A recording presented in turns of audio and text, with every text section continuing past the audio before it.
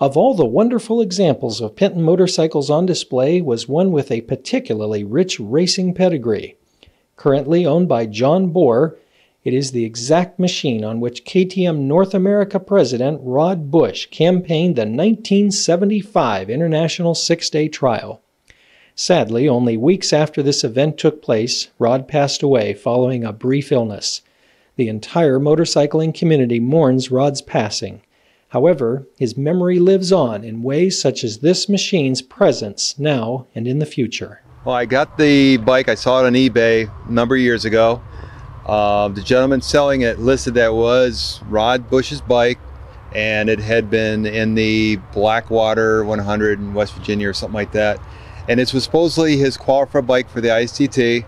And I thought, oh, it's Rod's bike, it's pretty cool, price wasn't that bad. So I put a bid on it and I watched it, and it wasn't to just before the meeting or the Penton Owners Group meeting that I finally figured out that I won.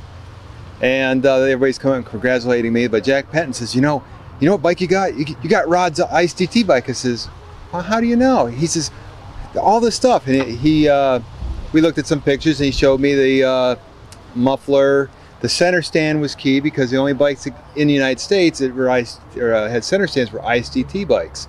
And I'm like, well, okay.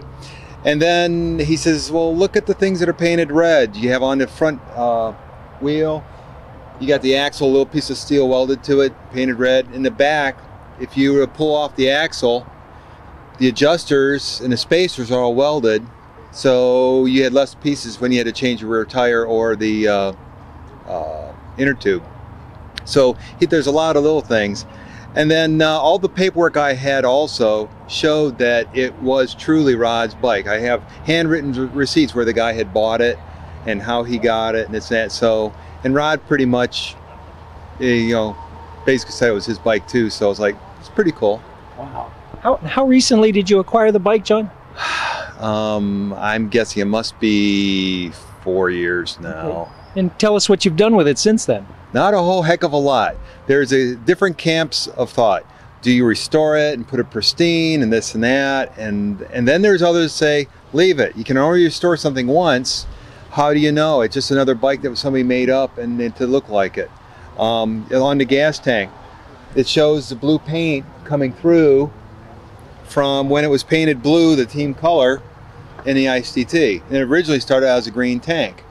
Wow. And red was the 250 color, so it was repainted after that. And Rod raced this after he got done with the ISDT. He sold it then, to what I understand was his mechanic.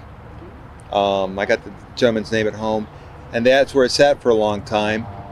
It was kind of offered back up to him if he really wanted or whatever some years ago. The guys told me that I wound up buying it off of, and they said, nah, he didn't really want it, whatever. And he put it in eBay, got it and put it in eBay, and lo and behold, I was able to get it.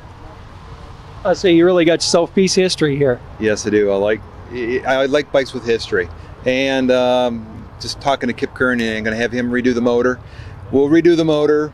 We'll repaint it, make that right, because if you don't take care of the motor, it's just going to disintegrate.